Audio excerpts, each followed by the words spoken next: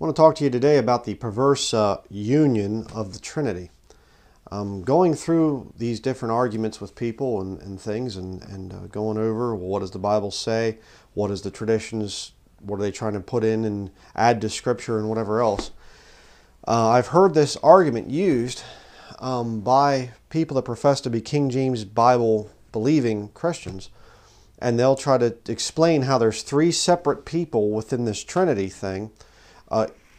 Totally separate people, you know, and each have their own body, soul, and spirit, body, soul, spirit, body, soul, spirit. And you say, okay, well then how can three separate people be one? All right, and they'll say, well, it's very similar to the way a man and a woman are married, and yet they're one flesh. And, you know, first time I heard that argument, I thought, well, that's one of the dumbest things that you could possibly say, because a marriage is a man and a woman, and it's two. The Godhead is three, and it's all masculine. So how can you use this thing? And they say, well, yeah, it's not quite perfect, but, you know, it kind of proves doesn't prove anything. But looking into this thing, I discovered something a lot deeper. Or rather, I should say, the Lord showed me something a lot deeper.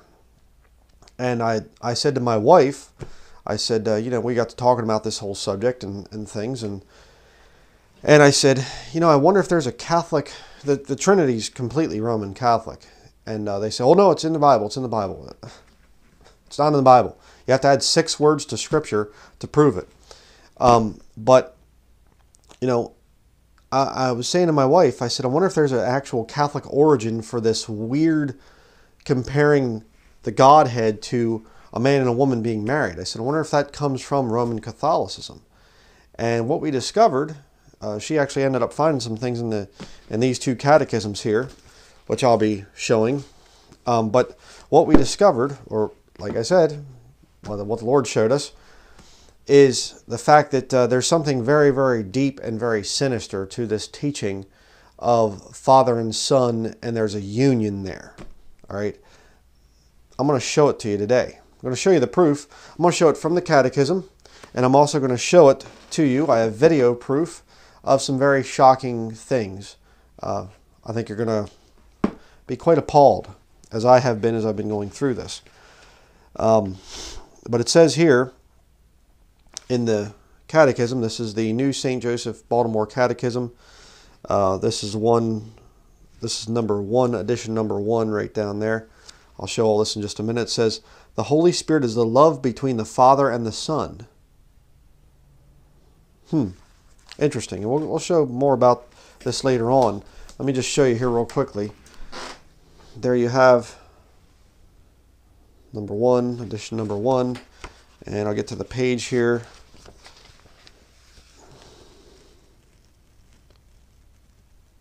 There you have highlighted in orange. Okay? Interesting.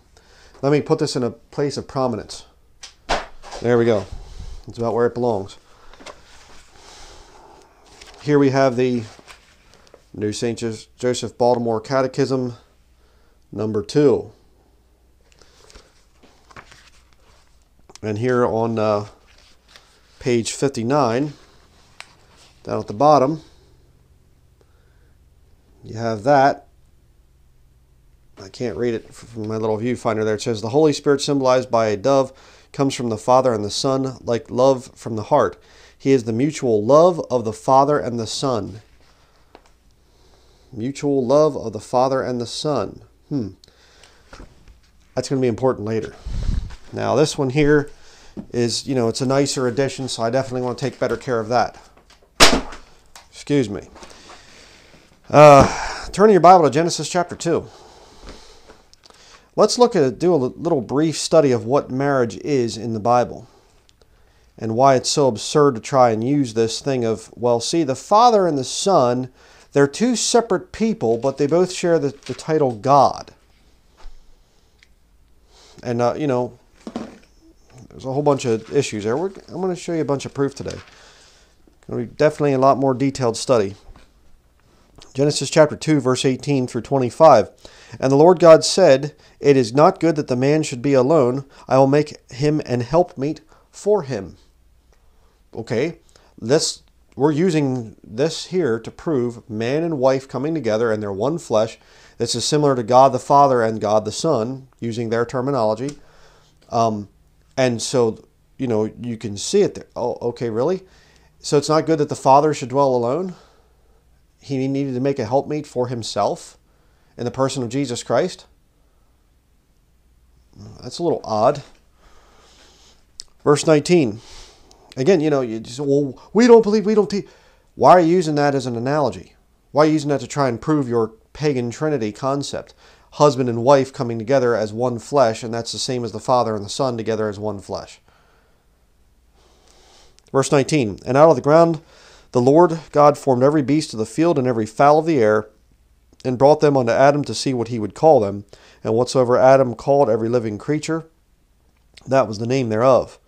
And Adam gave names to the cattle, and to the fowl of the air, and to every beast of the field. But for Adam there was not found an helpmeet for him. And the Lord God caused a deep sleep to fall upon Adam. And he slept, and he took one of his ribs, and closed up the flesh instead thereof. And the rib which the Lord God had taken from man made he a woman, and brought her unto the man. And Adam said, This is now bone of my bones, and flesh of my flesh. She shall be called woman, because she was taken out of man. Again, how in the world would you even try to use this to prove two separate people in the Godhead, and the Holy Spirit's kind of the third one? We'll see how he comes into this whole thing here in just a little while. But two separate people in the Godhead. Well, if you're trying to use that to teach this Trinity thing, two separate people, and yet they're one God, man and woman, and yet one flesh, then you have to teach that Jesus came out of God. Weird. Verse 24, Therefore shall a man leave his father and his mother, and shall cleave unto his wife, and they shall be one flesh. So you say, there we see it, they're one flesh. Yes, but what makes them one flesh? Just living together? What's the cleaving all about? Sexual intimacy. I'm going to show you that here as we continue. And they were both naked, the man and his wife, and were not ashamed. Did you know that that's still the case today? You should be ashamed of yourself if you're naked out in public, which they would have been out in public back then. There wasn't really anybody else to see them. But, you know, the point is, there was nothing wrong with the two of them being naked together. There was no shame felt there. Same thing between a husband and a wife. There's no shame felt when they're both naked. At least there shouldn't be, unless there's something really wrong with the marriage. Okay? If you're ashamed to be seen without your clothes on by your, husband or wife or something, that's a problem. Okay? You might want to get that checked out or something. But say, what's the New Testament tie-in? Well, let's go to the book of Hebrews, chapter 13, and we're going to be looking at other stuff too in the Pauline epistles. I know I got a lot of hyper-dispensational, mentally insane people that watch me, and they're probably screaming and frothing at the mouth right now, but we'll get to the Pauline epistles.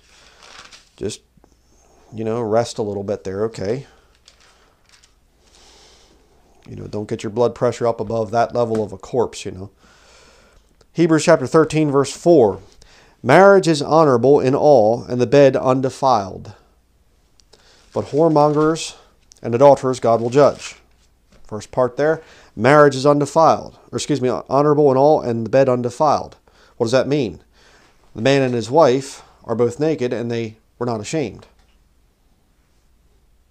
All right? Go to the Pauline epistles. 1 Corinthians chapter 7.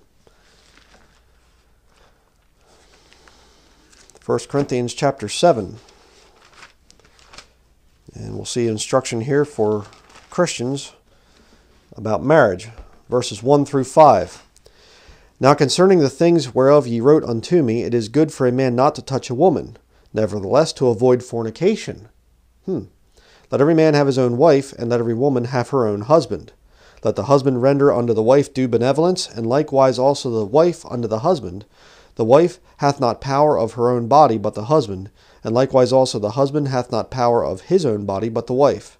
Defraud ye not one the other, except it be with consent for a time, that ye may give yourselves to fasting and prayer, and come together again, that Satan tempt you not for your incontinency. All right? The sexual intimacy of a marriage. That's what makes it a marriage.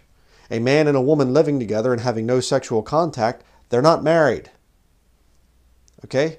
So again, what kind of a weird mind would try to come up with a thing of using marriage, a husband and a wife coming together in sexual intimacy in a bed, and say, and they become one flesh as a result of that, and say, well, see, we can prove that God the Father and God the Son, nowhere in Scripture, nowhere does the Bible say God the Son, we can prove that they're one flesh because it's like a marriage. And I'm going to show you that this is literally what is taught. That they're literally saying it's a level of intimacy. And there's kissing going on between the Father and the Son. I kid you not. And there's some very deep implications here. Right? Which we'll be getting into. You say, but this is ridiculous. This is ridiculous. Marriage and things, and you're trying to make it into the sexual thing and whatever else. Look at 1 Corinthians chapter 6, verse 15 through 16. Know ye not that your bodies are the members of Christ? Shall I then take the members of Christ and make them the members of an harlot? God forbid. What? Know ye not that he which is joined to an harlot is one body? For two, saith he, shall be one flesh. Say, marriage is about some kind of special, vows that you take. No, marriage is not just, I'm getting ahead of myself. Marriage is a man and a woman coming together and having a sexual relationship. That's what makes them one flesh. We just read it right here. You're going to have a good time. You're going to go out and on the town and whatever else, and there's a harlot standing on the street corner, and she says, hey, for X amount of money, we can kind of go back to my place or whatever else. Oh yeah, let's do that. And you go into the harlot, you just became one flesh with her. Essentially the same as marriage, but it's called in the Bible fornication. You're yoking yourself up. Sexual union is what makes people one flesh. Why in the world would anybody who calls themselves a Bible-believing Christian try to take something that's completely separate from the Godhead? Nowhere is there any kind of a thing saying that the Father is married to the Son, or anywhere even close to that. The Father's going to marry the Son or something like this. The Son has the bride of Christ, symbolized as a woman in Revelation chapter 19. Where does this level of perversity come up with? And I thought, well, it's just, like I said earlier, I thought it's just some kind of a desperate attempt of Trinitarians to try and prove how you can have two separate people, and yet they're one. And that's all the farther it went. It's just Bible believers that are just grasping at straws to try and prove their Trinity thing. No, it isn't actually. It is taught by Roman Catholics. And I'm going to show you the deeper implication. It's really setting you up here to look forward to that. I'm going to show you that to you here as we continue. Let me put my Bible over here.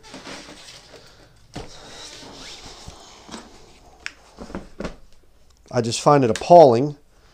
I just want to answer this, another little attack that's come against me. I'm probably going to have to make a separate video because people don't have the attention span, Trinitarians especially, to watch a long study and whatever else. They can't handle much scripture. But let me just say this, okay, because people will say, well, you use words like church age, premillennial, millennial kingdom, whatever else, and I already kind of addressed this with the thing of pre-trib rapture. That's all the farther it has to go. I can prove the pre-trib rapture and not use that term from Scripture. I can prove the premillennial coming of Jesus Christ and the millennial kingdom of Jesus Christ. I can prove the church age from Scripture and say, I don't even need to use that term. But you cannot prove the Trinity without using the terms of the Trinity. Trinity, Trinitarian, essence, unity. Okay? In terms of unity between Father and Son. God the Son, God the Spirit. Three persons.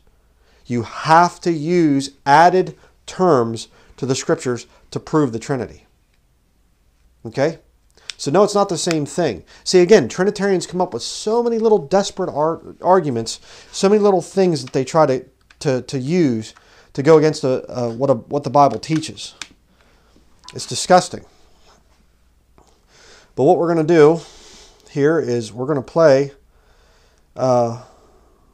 couple videos, and I'm going to show you where exactly this whole perverted thing of father and son, it's as if they're married. And I'm going to show you what it's leading to and what it already is, the philosophy behind.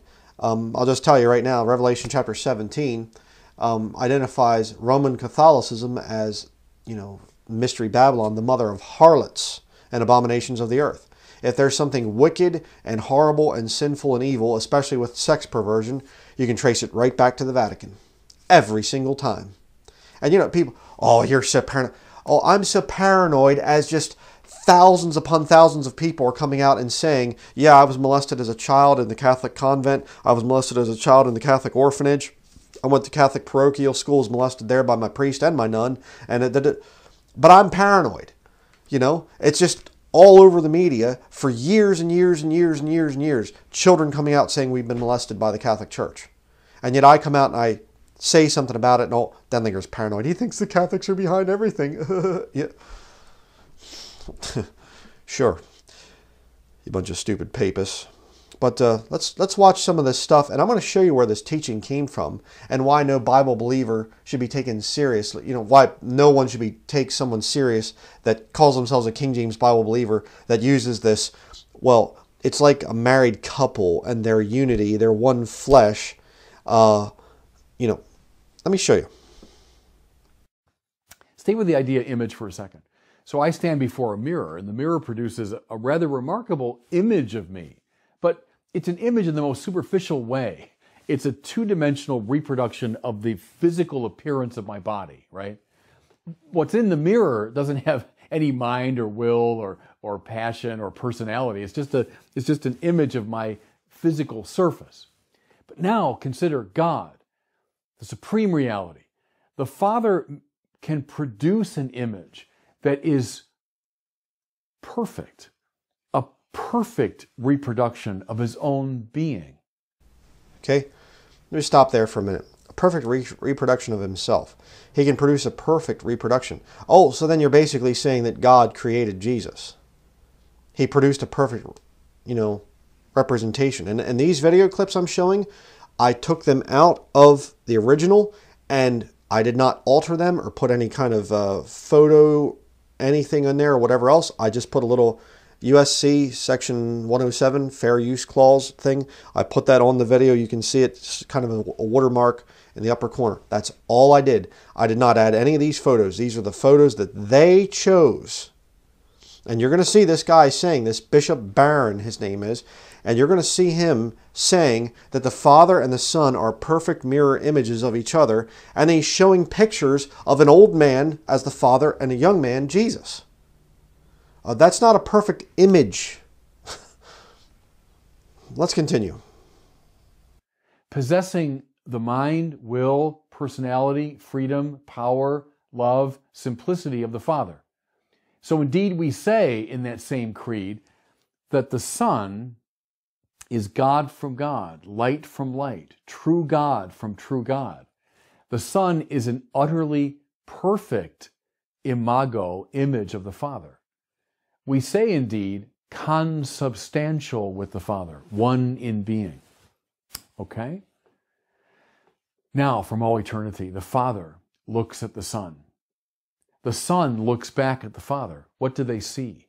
Each sees the utter perfection, beauty, goodness, and truth of the other.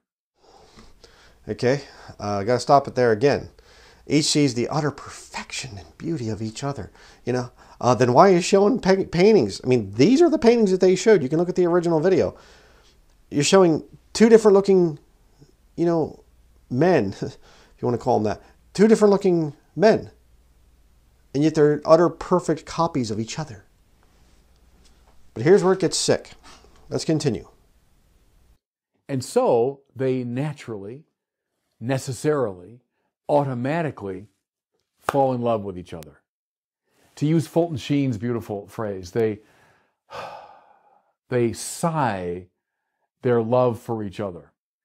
That sigh, that holy breath, we call the Spiritus Sanctus, the holy breath, the Holy Spirit. God is a communio, a communion, a family of image making and communication. Yikes. Okay, now let's think about this, the deeper meaning behind all this. What do we have running rife through the system of Roman Catholicism? We have priests that like to rape little boys. Now, what is a priest called in Roman Catholicism? Forgive me, Father, for I have sinned. And what does the priest answer back? Make your confession, my son. You mean to tell me that a priest would actually believe that he as a father could fall in love with a son? And that the love between them would be the Holy Spirit manifested? You say, oh, you're stretching things. Really? You mean to tell me that this epidemic that's going on, and it's, you know, I don't even know what you want to call it, epidemic, pandemic, I mean, some catastrophe, nuclear meltdown, whatever you want to call the thing, the rape level of these pervert, disgusting priests. I mean, if your blood doesn't boil when you hear the story of these Catholic priests doing this, you're not saved. It's just as simple as that. If you don't get really, really angry about hearing these priests, the way that they rape these children, and seeing these priests putting their hands on these little children and things, you're not saved. You don't have the Holy Spirit of God in you. Okay? I'll be right back. Got to answer the phone. All right, I'm back. Telemarketer. You got to wonder. I think the devil uses telemarketers or something, you know. It's right in the middle of a sermon. But my point I'm trying to make is, if you think about this thing, and like I was saying, you know, if you have no emotional anger that comes out of you, righteous indignation, when you hear that priests are raping little children, you're not saved. You don't have the Holy Spirit of God in you. I can firmly say that without any kind of doubt or any, well, maybe. No. You will hate what these Catholic priests are doing. So when you see a system where these priests are saying something, and again, this has no basis at all in Scripture. No basis at all where it says that the Father, He looks at the Son in love, and they love one another, and there's this love, and that creates the Holy Spirit. You know, and you're going to see it gets even worse. It gets even worse with what these people are teaching. All right, let's watch the next clip. Jesus is saying that He is subordinate to the Father. That is to say, the Father is greater in office, not in His nature. Here's how I illustrate this with Jehovah's Witnesses. In biblical marriage, which the Jehovah's Witness agrees with, the husband and wife have different roles. Not only that, but the husband has a greater role than the wife. After all, he's the head of the family. This might be controversial to this secular society, but it isn't to a Jehovah's Witnesses. So, in one sense, the husband is greater than the wife. However, in another sense, husbands and wives are equal because they share a human nature. They are equal in nature, but unequal in their roles. The marriage relationship is a dim reflection of God's being. The co-eternal, co-equal persons of the Trinity are one in their divine nature. In addition, this makes sense of all of Scripture. And so we can take verses like John 14:28, the Father is greater than I, and verses like John 1:1, in the beginning was the Word was with God, and the Word was God. A Trinitarian view can make sense of all of these verses taken together. I could do some imitation stuff there, but I'll let you do that. Okay. He just called Jesus a woman, essentially. Jesus is lesser. When He says, my Father is greater than I, well, a soul is greater than a body of flesh, yes. Okay? Jesus Christ, if you're new to this whole thing, let me explain how the Godhead is made up. Jesus Christ is the body of the Godhead. The Father is the soul. The Holy Ghost is the Spirit. These three are one. He's one being walking around. He's not God in three different modes or something like modalism teaches. He's not three different separate people that all claim the title of God or whatever. He's one being, one man. But he has a body, a soul, and a spirit. Man is made in the image of God. We have a body, a soul, and a spirit. All right? It's simple to understand that. Now, there are difficulties of how does it, that he gets up to heaven and the body and the soul are separate and things and what, yeah, there's a bunch of stuff there that you say, oh, that's interesting. And of course, I can prove the same thing about us, which I've talked about in other studies. But here's the point. They are clearly using, you saw a lot of the same language as the bishop, Catholic bishop right before, and this guy's a professing, Christian Protestant or something, And yet you have King James Bible believers that would say, yeah, I don't agree with either one of those two, and yet you're using the same arguments.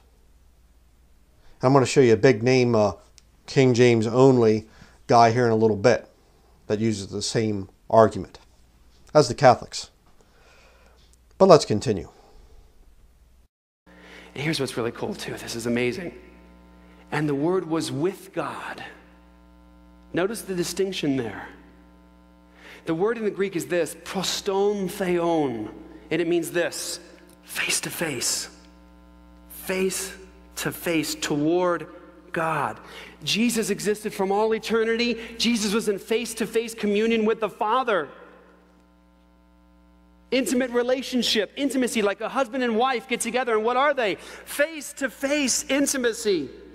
We'll see God face-to-face. There's intimacy there. In the beginning was the Word was face-to-face with the Father. He was in intimate relationship with the Father from all eternity, and the Word was God.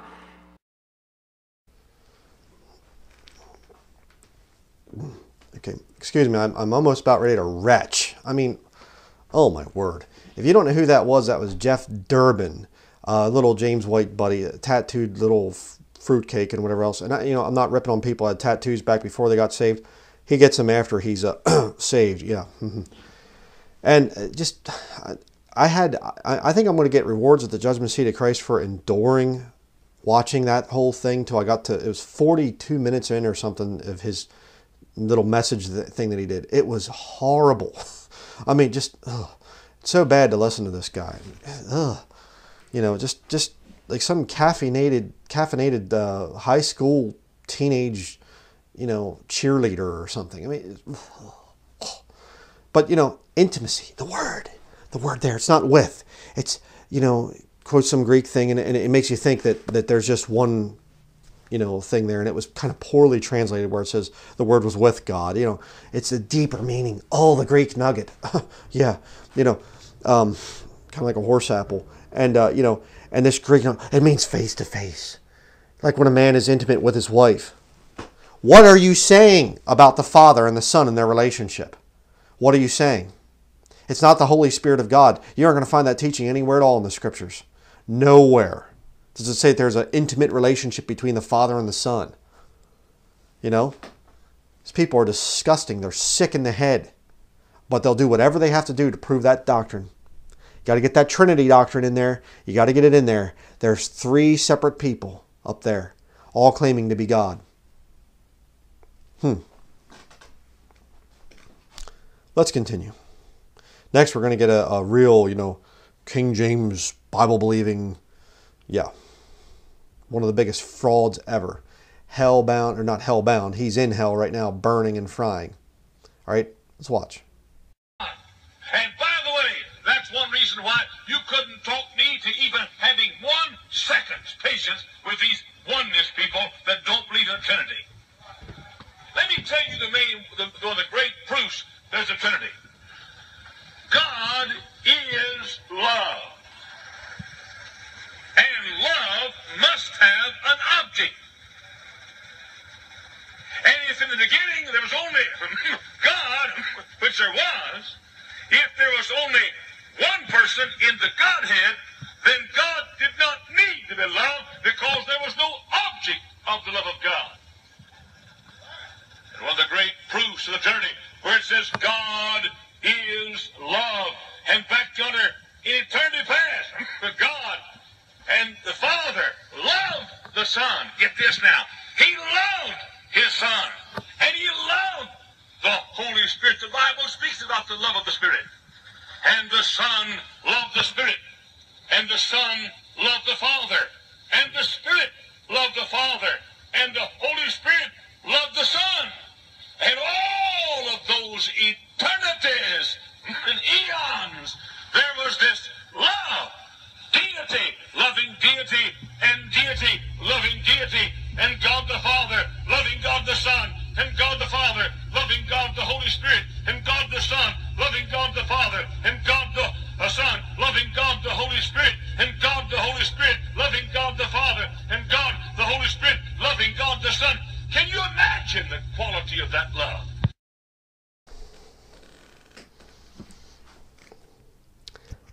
Yeah.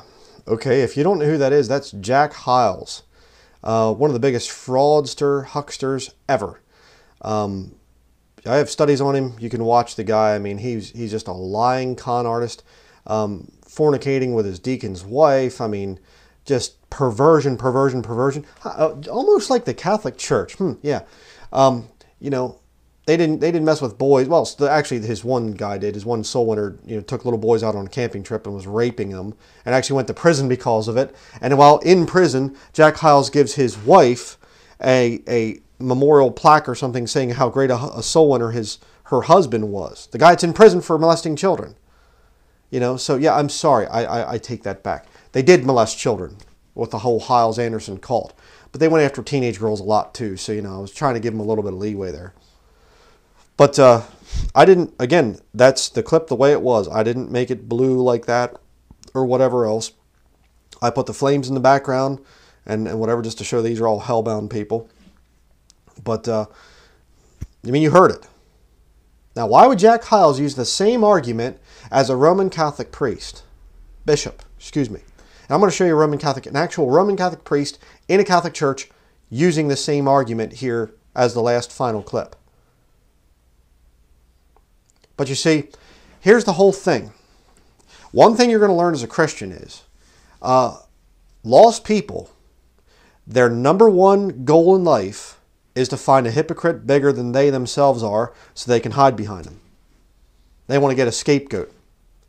Well, I might be bad, but I'm not like... How many times I've heard that, witnessing to people. Are you going to go to heaven when you die? Well, I don't know. I think I might.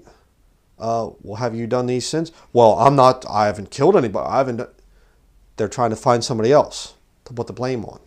It's funny because if they just come to Jesus Christ as a sinner, you can put your blame for your sinful life on Him and say, He'll take the payment for what I've done, my messed up life that I've had. But then you have to admit to you being guilty, and see, that doesn't work for them. So, they'll just try to find somebody else and say, well, we're all just kind of sinners down here. And that's the whole key to this thing. You see, with the Trinity, you can make it three separate people, all right? And there's this kind of I don't want to get into too much here, but there's kind of this relationship between the Father and the Son, and they produce, the love that they produce is the Holy Spirit. And you're going to hear the Catholic priest next actually saying that, yeah, it's like husband and wife, and the love that they produce is like a child. And that's the reflection of Father, Son, and they produce love and produce the Holy Spirit.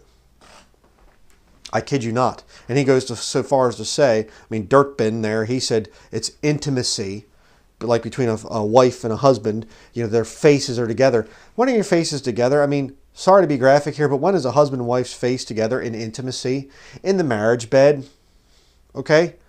What's he trying to say about the Father and the Son in this Trinity? But you see, if you can have a system where there's some sinful stuff and think, why is Catholicism so popular? Because half the people that are going there know that the priest is doing wicked things, and they say, hey, if he's doing that, well, I can get away with. You see? They found their big hypocrite that they can hide behind. Well, I might have my issues, but what about them? You see? And if in your satanic, deluded mind, you can actually make God out to be somewhat of a sinner too. Well, hey, who's he to judge me? That's what it's all about. That's what this whole Trinity thing is all about. You have to add to the scriptures to teach it, number one. Number two, you'll use these horrible satanic lies comparing the Father and the Son's relationship to a man and a woman, or a man and his wife, let's say it that way. You'd have to say something so vile and so blasphemous. Say, well, we're just trying to show that, two people can be one flesh. They're one flesh because of sexual union. Why on earth would you say that about the Father and the Son? Unless you have a very vile satanic spirit within you. You're disgusting. And you call yourself a King James Bible believer and use an argument like that that's being used by Catholic devils that like to rape little children. And a wicked pervert, Baptist pervert like Jack Hiles. One more video. And the third person of the Holy Trinity is the Holy Spirit, who is co-eternal with the Father and the Son, who is of the same substance and same essence and same nature of the Father and the Son. And he is known as the mutual love of the Father and the Son. The Son is generated by way of the intellect. That is why Jesus is sometimes called the wisdom of God, whereas the Holy Spirit proceeds by way of the will. That is why he is called love.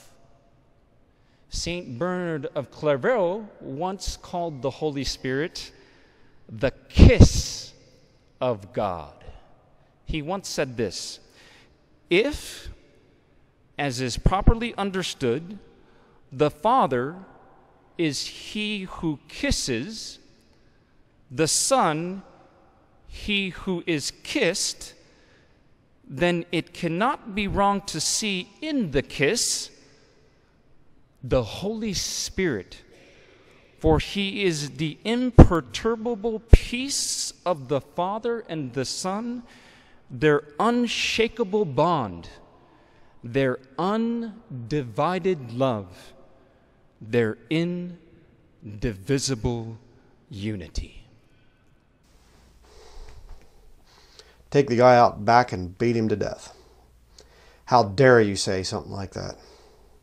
How foul, how disgusting, especially with there's so many perverts, so many just pedophile priests all the time raping children, and he has the nerve to say something like that. Their time's coming.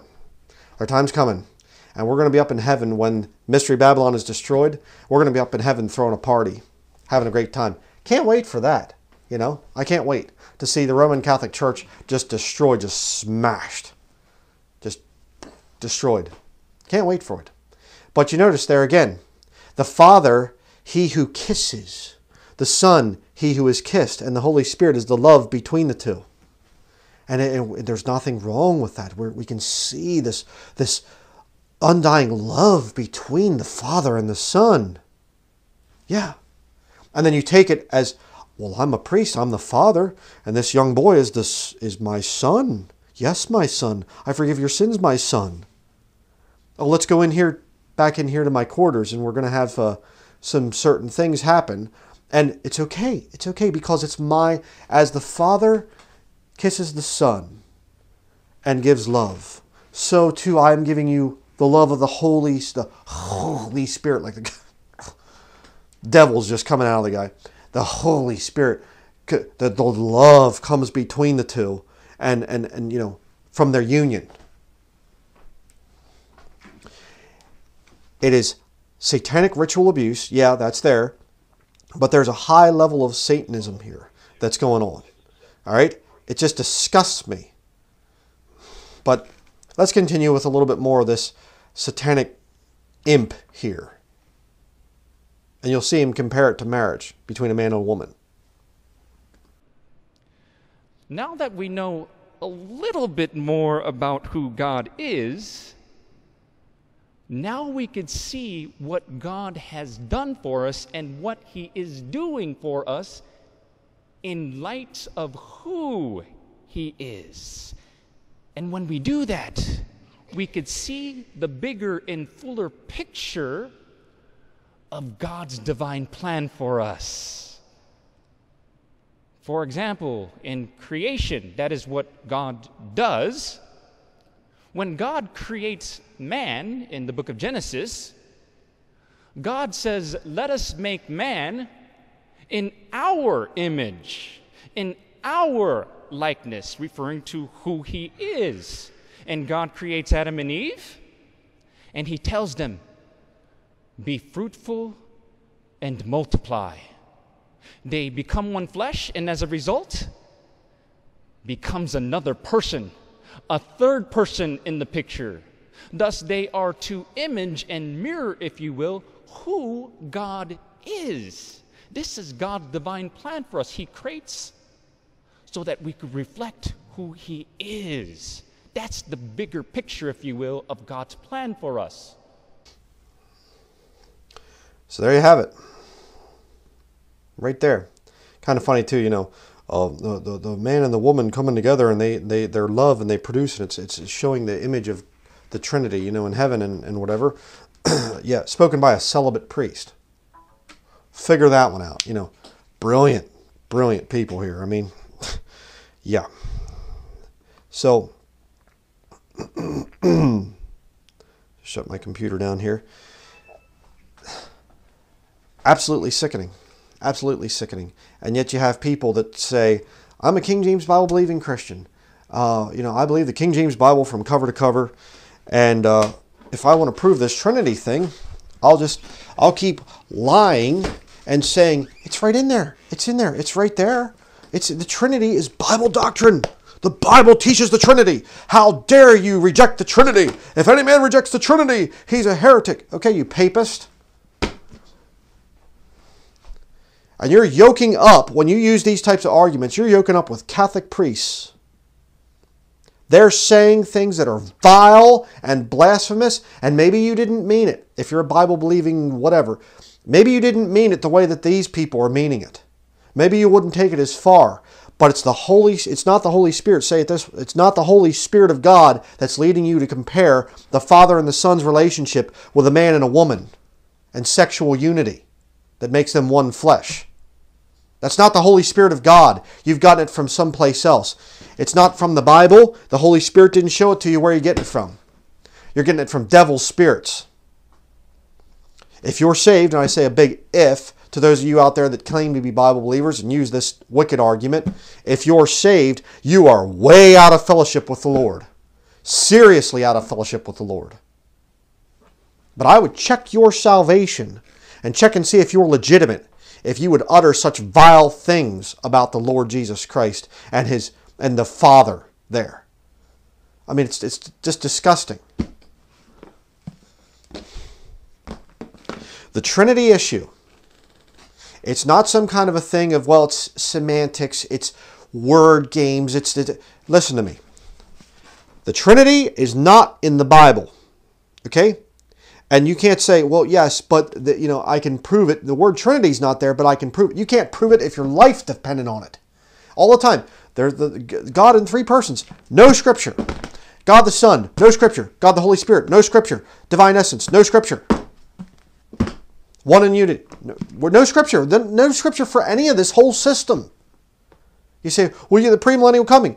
Okay, we won't call it the premillennial coming. But I can show you that there's 1,000 years where Jesus Christ is going to rule and reign in Revelation chapter 20. I can show it to you. Millennial means 1,000. Okay? Okay, don't abandon the term millennial kingdom because it's not in Scripture.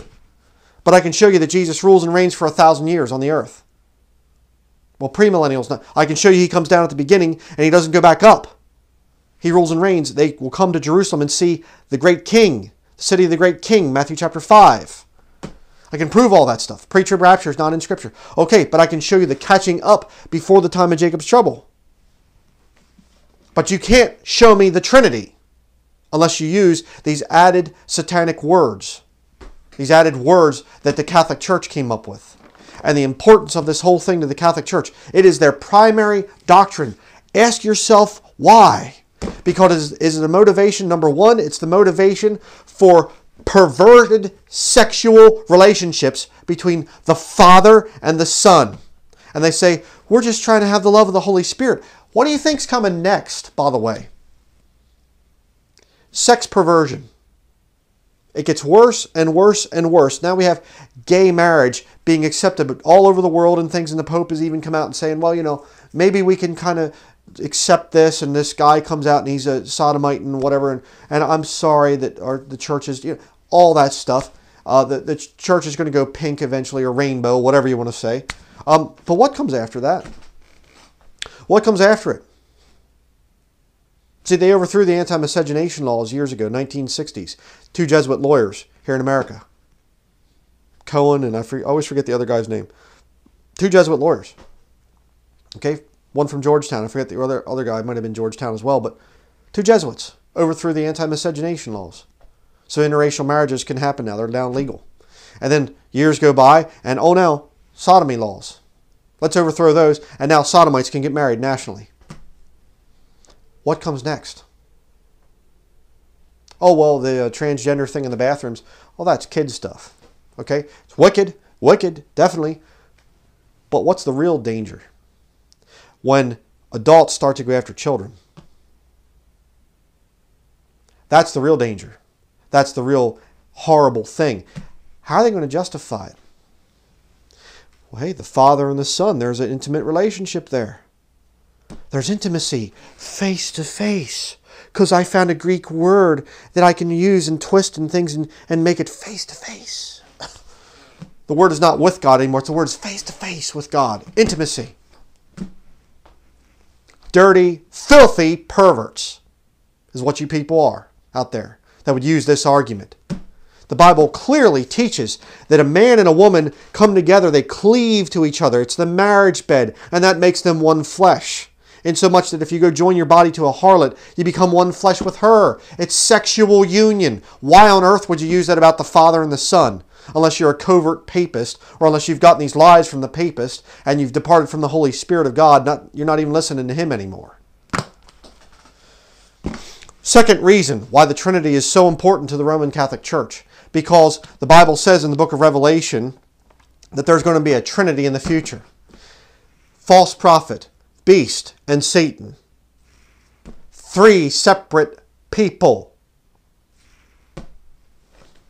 Yes, there will be a Trinity on the earth, claiming to be God. The Trinity is very, very important to the devil. Extremely important to the devil. So, that's going to be it for this study. If you people out there, you wicked pagans out there, think that I'm going to quit kicking the Trinity issue, nope. The Lord keeps giving us more and more stuff. Kicking this whole thing. And I'm going to be coming out and I'm going to be fighting it harder than ever. Because I realize just how extremely satanic the whole thing is. I mean, we're dealing with the very nature of God here. And you know, oh, well, you're a wicked idolater if you don't believe in the Trinity. No, actually, it's quite the opposite. You liars out there try to make that claim. Quite the opposite. If you don't believe that Jesus Christ is wholly, completely God, then you are the idolater. In Him, Colossians chapter 2, verse 9, in Him, speaking about Christ, verse 8, dwelleth all the fullness of the Godhead bodily. There's only one God. In Isaiah 9, 6, we hear a lot of time right now at this time of the year, the Christmas season, and we hear is it Handel's Messiah or whatever else, and they're singing, unto us a child is born, a son is given, and His name shall be called Wonderful Counselor, the Mighty God, the Everlasting Father, the Prince of Peace. Do you believe it or don't you? Well, we'll have to make 2 fathers. Or maybe it's not talking about, and you have to mess with the verse. A child is born. A son is given. And His name is the Everlasting Father. And they don't have some kind of weird, perverse union like a man and a woman do.